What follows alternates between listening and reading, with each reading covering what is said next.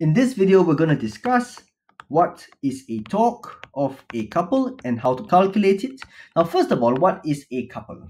Now, let's go back to our seesaw example. Okay. Now, a couple could look something like this. F and F. And we're going to start to list down what makes a couple. Well, first of all, a couple is two forces, but they must have equal magnitudes. All right. Now, they must act in opposite directions. What else? Okay, they must act, the lines of action must be parallel to each other.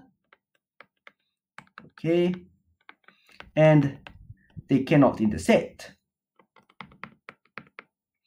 And so if you satisfy all these conditions, then you have a couple.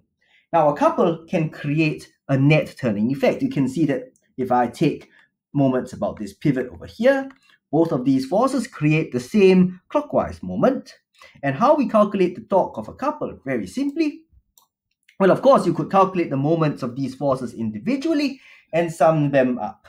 But I can then also use this formula, T equals F times d perpendicular. But what is the d perpendicular in this case? So if you look at the two lines of actions of these forces, I just want the line, the perpendicular distance that passes through the pivot, that is perpendicular to both of these lines of actions, and that will be your d perpendicular for a couple. And so if you take F times this, you get the total torque.